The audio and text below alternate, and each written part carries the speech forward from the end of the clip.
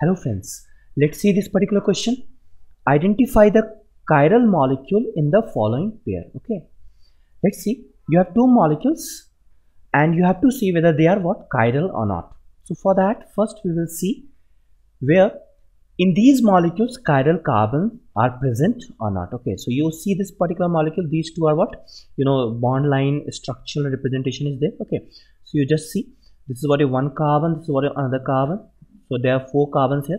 So what is CH3, this is what basically what is CH2, so what is CH, and this is Cl, and this is what is CH3. Okay, and what about this compound? So this compound you can see is what is CH2Cl, then it is what your CH2, then it is what your CH2, then it is what your CH2, and then it is what your CH3. You start from here. Okay, it is CH2Cl.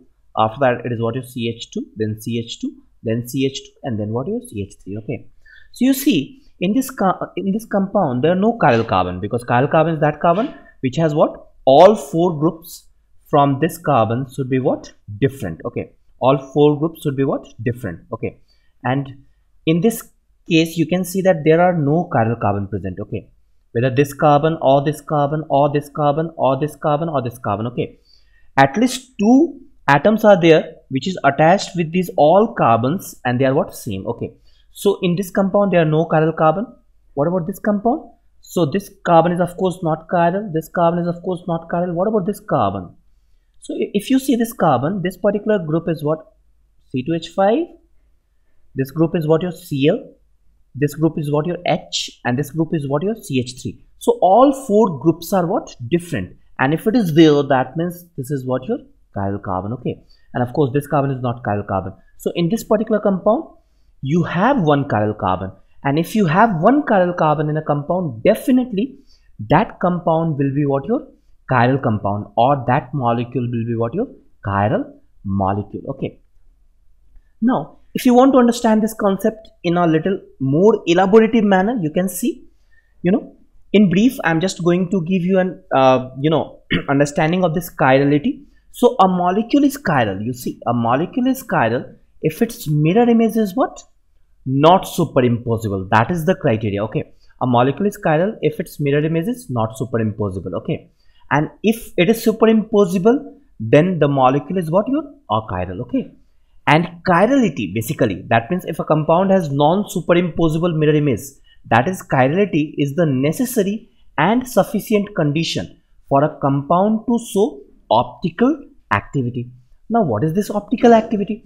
So optical activity is basically what, you put that compound, I mean if you want to check the optical activity of a certain compound, you have to put that compound inside this sample tube, that is CPD. Okay, don't use in the examination CPD. Okay, it's a compound. Okay, so it is what, your compound, write like this. Okay, it is better to write like this. Okay, so you put this compound here. Okay, put this compound here. Okay, and this is what, your plane polarized light, and if this plane polarized light passing through this compound changes its rotation, then this compound will, we can say that this compound is showing what, optical activity. Okay, this compound is showing optical activity, and that means it is what, your chiral. Okay, it is what, your chiral. Okay, now how to see, because in every case we cannot use this polymeter tube. We don't have, not all the persons have what, this polymeter tube. Okay, so there are few theoretical justification are also there for this optical activity. Okay, so let's see that. First I will tell you what is chiral carbon. So chiral carbon is basically what, a carbon which has four different groups, that is your X, Y, W and Z. Okay, so if a carbon in a compound, a carbon is attached with four different groups, then that carbon will be what, your chiral carbon. Okay, and that chiral carbon is also known as what, your chiral center, or asymmetric carbon, or stereogenic center, or stereo center. Okay, these are the name. Okay, so I hope you are clear with this particular chiral carbon. Okay, now we will move again. Chiral compounds are those compounds, as I told you earlier, that they have what, non-superimposable mirror image. Okay, and we have seen that if a compound contains only one chiral carbon, that is very important.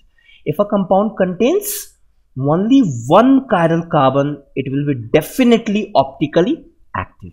Definitely. So that means if in a compound you have only one chiral carbon, definitely it will be what? Optically active. And you can say that that compound is what? Your chiral compound. Okay. But if you have more than one chiral carbon, then you can't say that your compound will be chiral or not, or your compound will be optically active or not. In that case, you have to see whether there any plane of symmetry or center of symmetry are there in that compound or not. Okay. And if it is there, that means if plane of symmetry or center of symmetry is there, then that compound will be what? Your meso compound. Okay. You see, it's a very simple example. You see this carbon. Okay. This carbon is what? Chiral carbon or not? Yes. Ma is a different group, H is a different group, and a cyclic compound. You have to move. So when you will move, you will get a carbon which is attached with what? 2 hydrogen. Okay. And if you move in this way, you will get one carbon which is attached with what? One Ma and H. So of course this particular carbon is what? Your chiral carbon. Again in the same fashion, this carbon is what? A chiral carbon. So that means this particular compound has 2 chiral carbon. Okay. But you cannot say that whether this compound will be optically active or not. So that means you have to see one more criteria, that is your plane of symmetry or center of symmetry. And that is not here. Neither plane of symmetry is here nor center of symmetry is here. So of course this compound will be what? Optically active. Okay. But you see this particular compound. This particular compound, of course, this carbon is chiral carbon. This carbon is chiral carbon in the same fashion as I discussed here. But there is a plane of symmetry. If you see this one is your what? Your plane of symmetry. And if this is a plane of symmetry, that means this compound has the plane of symmetry, and although chiral carbon is present, this particular compound will not chiral, or you cannot say that this particular, or you can say that this particular compound will not be optically active. And these compounds are known as what? Meso compound. You can see this particular example also. These are what? Your chiral carbon. These are also chiral. This is also chiral carbon, but there is a plane of symmetry, and because of this plane of symmetry, this particular compound is what? Your meso compound. So in a nutshell, you can say that if you want to find a chiral compound, what you have to see? Chiral compound is what? Basically non-superimposable. It should have non-superimposable mirror image, and if it has non-superimposable mirror image, it will be what? Optically active. Okay. So what you have to see? You have to see number of carbon. Okay. So if number of carbon is 1, always it will be optically active. Always it will be optically active. If the number of carbon is greater than 1, then you have to check either plane of symmetry or center of symmetry. And if it is present, it is what? Your meso compound. If it is absent, it will be optically active. Okay. Hope this point is clear to you. Thank you.